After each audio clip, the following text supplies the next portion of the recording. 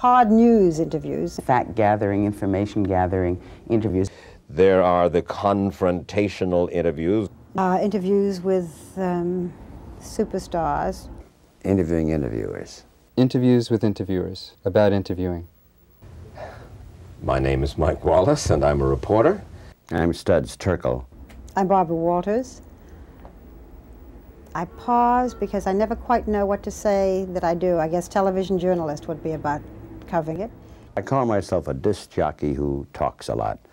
If you're going to do a job, you'd like people to pay attention to what you do in that job and how to separate yourself from the rest. There is a point in an interview, if it's a personality interview, where or even if it isn't, I guess, where something goes bing and you know that you've gotten something special. I guess what it comes down to is this. If you feel that I'm peering into a camera at this moment, and there's a big light here, and there's a light over there, and I've never talked to an interviewer who handled his own camera as you do. Well, you could look at me. You don't have to look at the camera if you don't want to.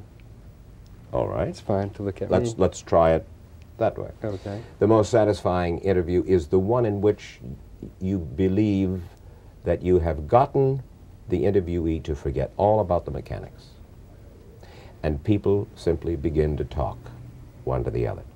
And that's a good interview, at that moment of acceleration. This happens a lot. You see.